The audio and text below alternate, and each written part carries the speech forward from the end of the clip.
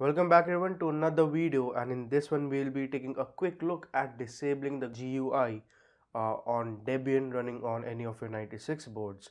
So for this example I am using the Dragon Board 410C, which is running 17.09 build of Debian, and this pretty much works for any system that uses a system D in it. And so as you can see, I am booted into the Debian OS on my Dragon Board 410C, and I am into the graphical user interface.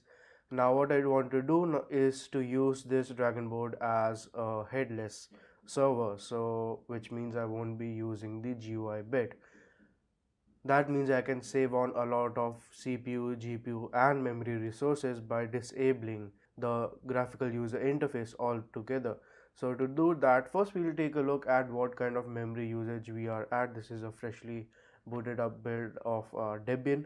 So you can go cat proc and meminfo and scroll a bit up.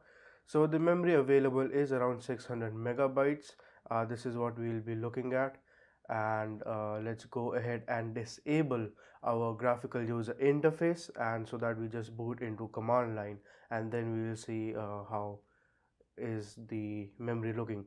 So what we need to do is sudo if you are logged in as Linaro user or any other user. If you're logged in as root, you can skip the sudo bit. So sudo and system control set dash default and multi-user dot target. So multi dash user dot target, and that should have us boot into only command line and not start up the GUI bit. So let's go ahead and reboot. So sudo reboot, and there we go, we are at login. So I can log in at Linaro and password remains the same, and there we go. And now we can look at our memory usage.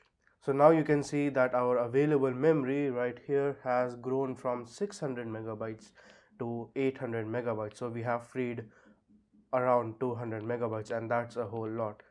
So now what if you want to go back and use 96 boards with a graphical user interface? We are not uninstalling the whole GUI, we are just temporarily disabling it, so that right now we can go ahead and enable it back again. So we can go back to here. This is our previous command that we used, and just remove the multi user.target and put in graphical.target. So, and now this enables our GUI. So now if I reboot or sudo reboot, because you are not root, and there you have it, we have booted into the graphical user interface. And again, if you look at our memory situation, and we can see that we are at around 600, or in this case a little bit less, around 600 megabytes free.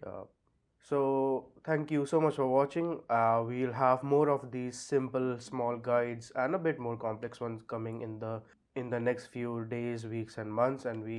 And don't forget to join us for our open hours live stream every Thursday 4 p.m. UTC. Thanks for watching.